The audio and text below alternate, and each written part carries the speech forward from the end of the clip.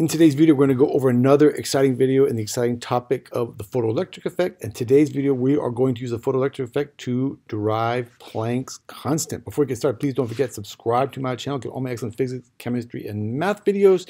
And don't forget, I made several other videos over the photoelectric effect, which you can link to in the upper right-hand corner of this video. But let's get started here. This is Planck's constant and the photoelectric effect. And the problem here says that to produce photoelectrons, light of different wavelengths is shined onto a photocell.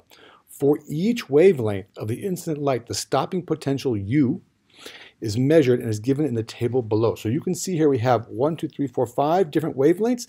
The wavelengths are increasing as we go from left to right. And then this is the stopping potential that was measured to find the potential that is needed to stop those photoelectrons from reaching our anode. And you can see we have the following 5 stopping potentials.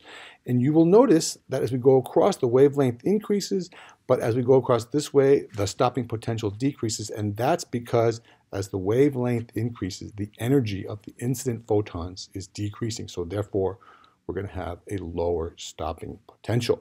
Now, what we want to do in this video is we want to make a graph of the data showing the relationship between the maximum kinetic energy of our photoelectrons, which we'll put on the y-axis, and the frequency of the incident light, which we're going to put on the x-axis. Then we're going to use that data to determine Planck's constant. We already know what Planck's constant is, but we're going to confirm Planck's constant. It's a very interesting part of the photoelectric effect. And then we're going to determine the cutoff frequency and the work function of the photocell based on the data that we have collected up here. So you know, as we said, we want to graph the frequency and the kinetic energy, the maximum kinetic energy of those photoelectrons.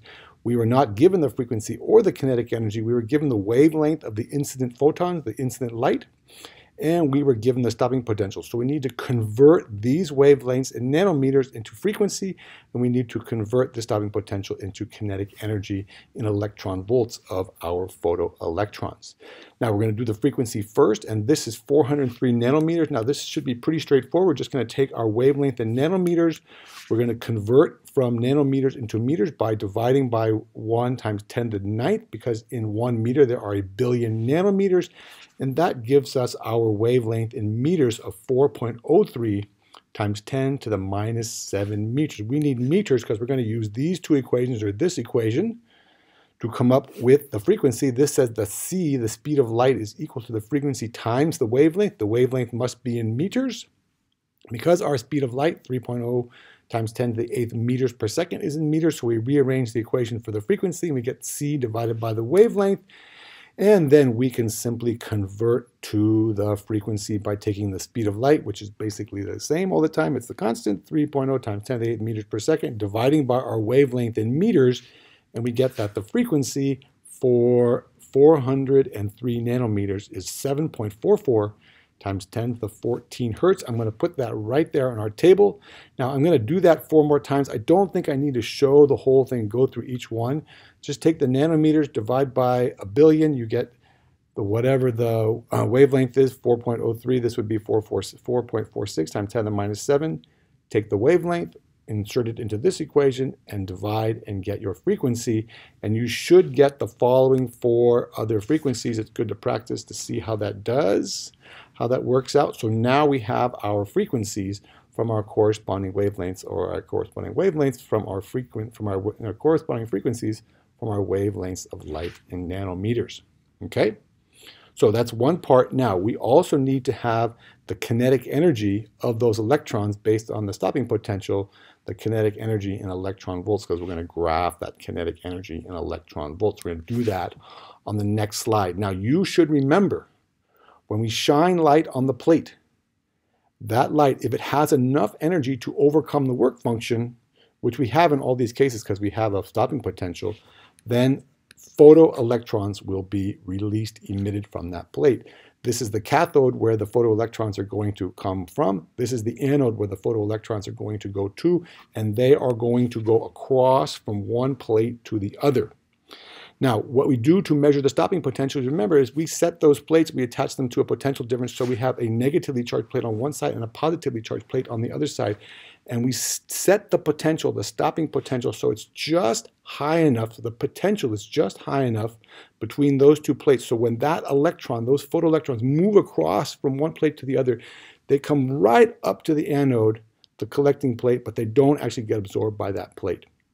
And if we know that potential difference, then we know what the stopping potential is, or that is the stopping potential that is needed to get those electrons to stop right before they get to the anode. Now, I explained that in a previous video where I explained what the stopping potential is.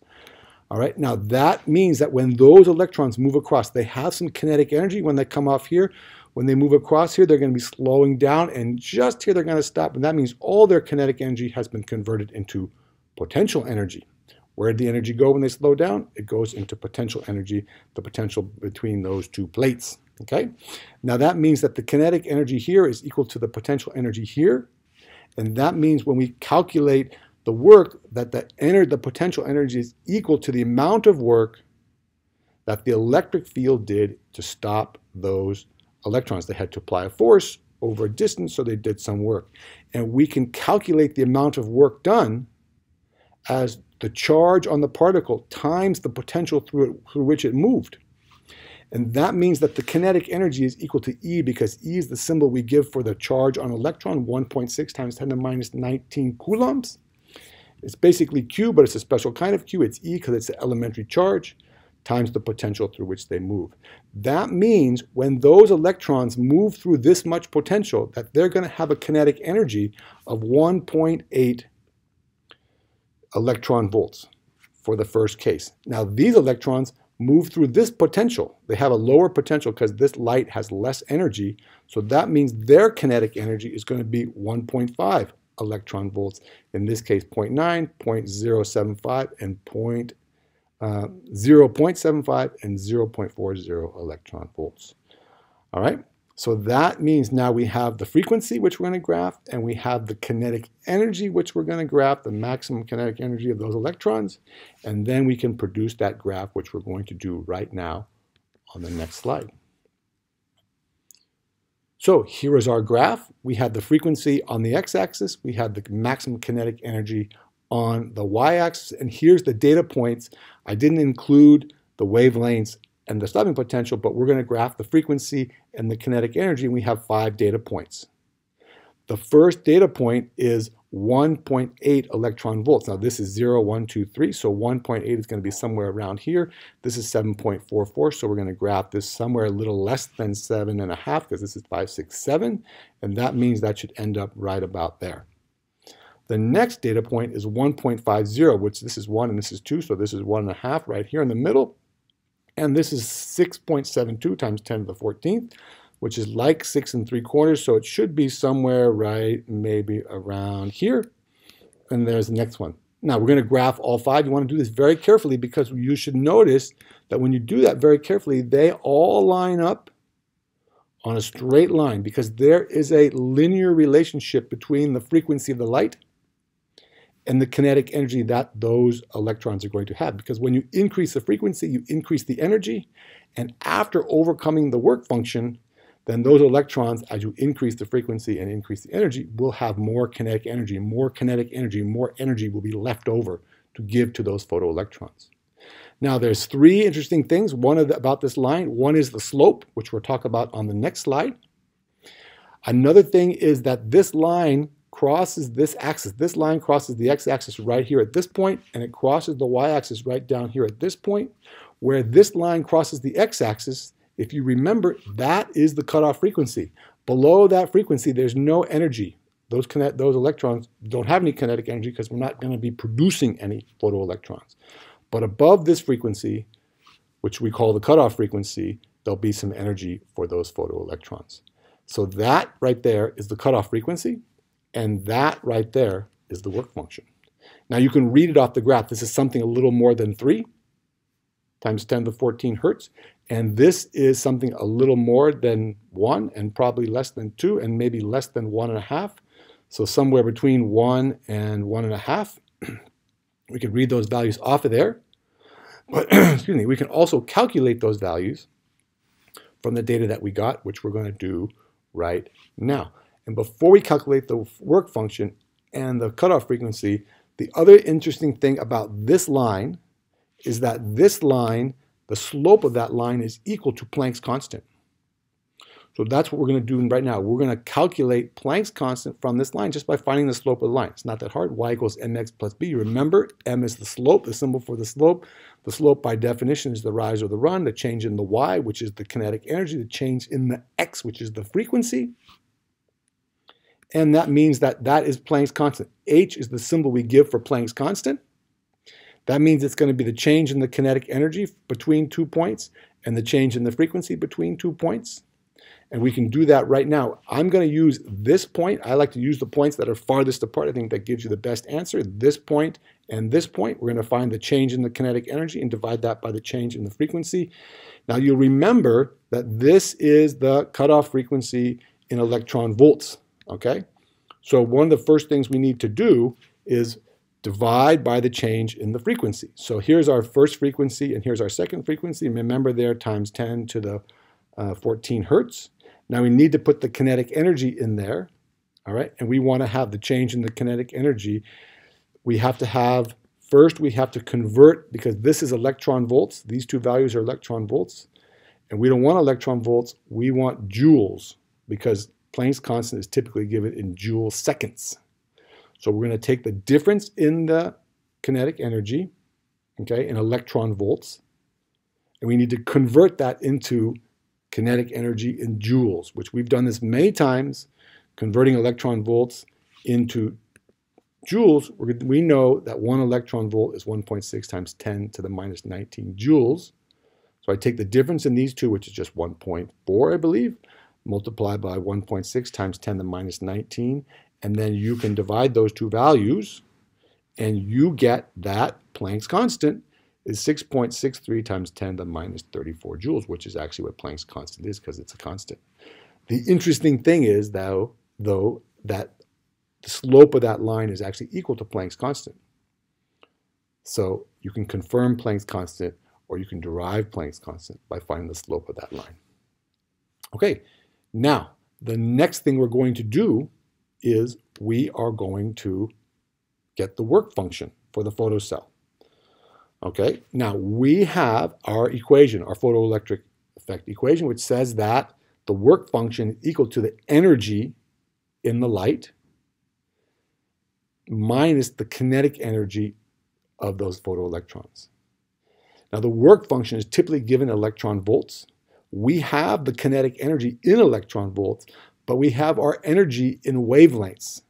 Nanometers, in wavelength in nanometers. That means that once again we need to convert the energy into electron volts. So we're going to do that first, and then we're going to plug the values into this equation. We want to find what is the work function of that photocell. So I'm going to take the energy is equal to hc divided by the wavelength. Now h is Planck's constant, c is the speed of light in a vacuum, and the wavelength is the wavelength in meters. Now, I converted this. This is 403 times 10 to the 9th, or, the minus 9. Now, I put 403 times 10 to the minus 7. As we did previously, I converted into meters. And then you just divide those two, and you get that the energy in joules is 4.94 times 10 to the minus 19 joules. That's the energy associated with this wavelength of light in nanometers. Well, once again, we need to convert to electron volts. I'm going to take that value. I know that 1 electron volt is 1.6 times 10 to the minus 19 joules, and I get that the energy in this light, the energy in this light in electron volts is 3.08 electron volts. I'm going to put that here. I have this value here for the kinetic energy, and that means that the work function of that photocell is 1.28 electron volts. Okay, this is the energy that comes in from the light, like the total amount of energy.